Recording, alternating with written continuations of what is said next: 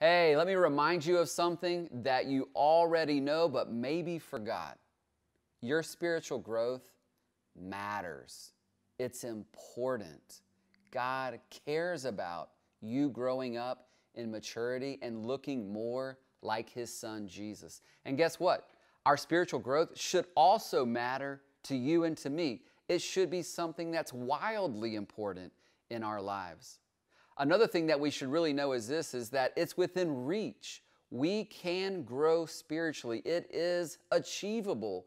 After all, would Jesus say, hey, come follow me, be like me, if He wouldn't also give us the grace to do that? He does do that. And so it's important and it's within reach, and you and I should be about that. You know, Jesus, when He started His ministry, told His disciples, hey guys, come follow me. And there, right initially, they had to take that step of faith, leave what it was that they were about before, and make this the priority in their life. The most important thing was taking those steps day by day to follow Jesus and become more like Him. You know, that ancient path of following Jesus is still available to you and I today. In fact, we want to walk down that simple path this summer, and we're inviting every single person to come and be a part of that with us. It's not real hard. It's not real complicated.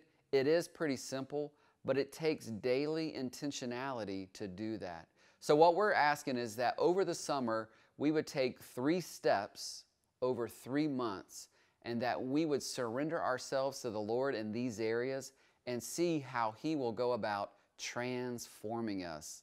These steps are the steps of devotion, they're the steps of family, and they're the steps of neighbor. And so I want to unpack those for you real briefly and say this, is that when we talk about devotion, we know that Jesus told us that you can't grow, you can't produce fruit unless you abide in me. And so when it comes to the step of devotion, what we mean is this, is that we want every single person to take at least 15 minutes a day alone with the Lord. Get alone with God and His Word and study the Scriptures and see what He will tell you during that time, what you will learn about Him and who He is and what He has done, and be reminded and have your mind renewed, and you will be abiding in Him, and you will grow spiritually.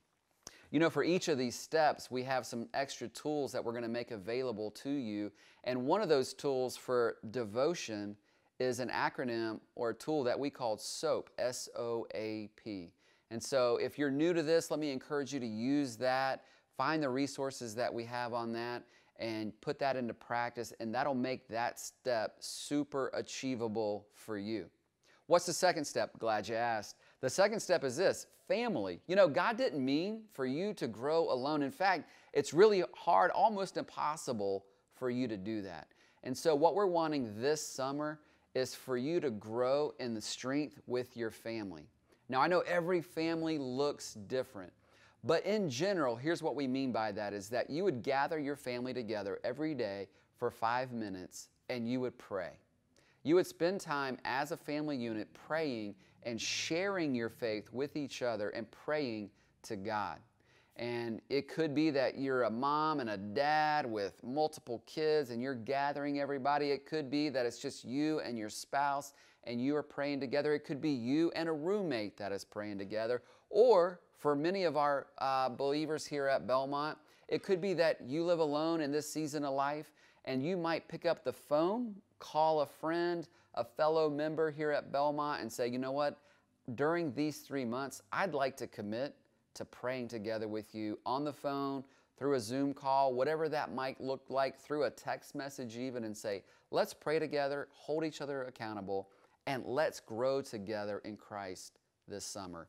Third step, what is it? Neighbor. You know, Jesus said that loving your neighbor was one of the greatest commandments in all of the entire world.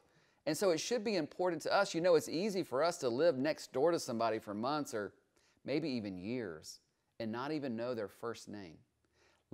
Don't let that happen this summer. The challenge is this: choose one neighbor that you can bless over the summer. We've got some easy step-by-step tools that you can use to put that in practice so that you can begin to pray for your neighbor. You can listen to their concerns going on in their life. You could perhaps share a meal with them, serve them in some way, and then eventually be able to share your God story with them. Wouldn't it be cool if over the course of the summer, God used you and the work that He's done in your life, the story He's given you, to lead one of your neighbors to Christ? That would be so amazing. So it's a simple path to follow, 3 steps over 3 months: devotion, family, and neighbor. I hope that you'll walk this path with us here at Belmont. In fact, if you are, do me a huge favor. Send me an email at path@belmontlife.org.